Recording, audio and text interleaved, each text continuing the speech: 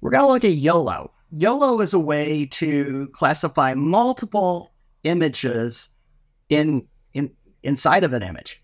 So what we're going to do here, we're going to use YOLOv5, and YOLOv5 is now supported by a startup company.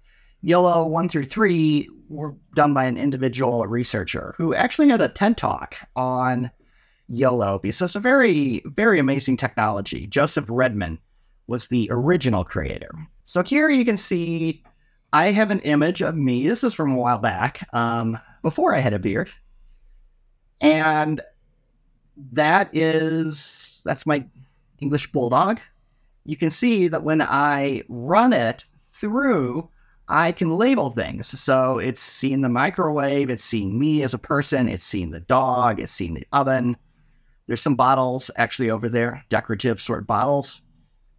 And you can make use of YOLO for this. Now, YOLO, there's a couple of steps used to actually install it. And I suggest if you want to use this to complete the assignment, that you do run this in Colab, because I have the really nice install scripts all set up for you. I modify these for any changes that come up in Colab.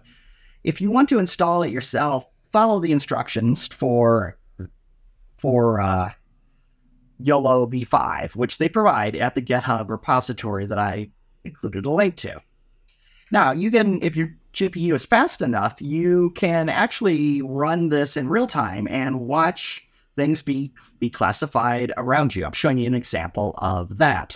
So when you run YOLO, what it's going to do is give you basically this pandas list back and the coordinates, the X and Y for the upper left, the X and Y of the bottom right, and that gives you those bounding boxes that I had, the confidence, so how sure it thinks that something is, a class number, and then the name of what it identified there, be it a microwave, a person, a dog, etc. Looking at calling it, you can also sum these up just using basic group by sort of thing and see the total number there. That will be very useful for the Module 5 assignment. Fundamentally, all you're doing here is calling the YOLO model with the name of the image that you obtained.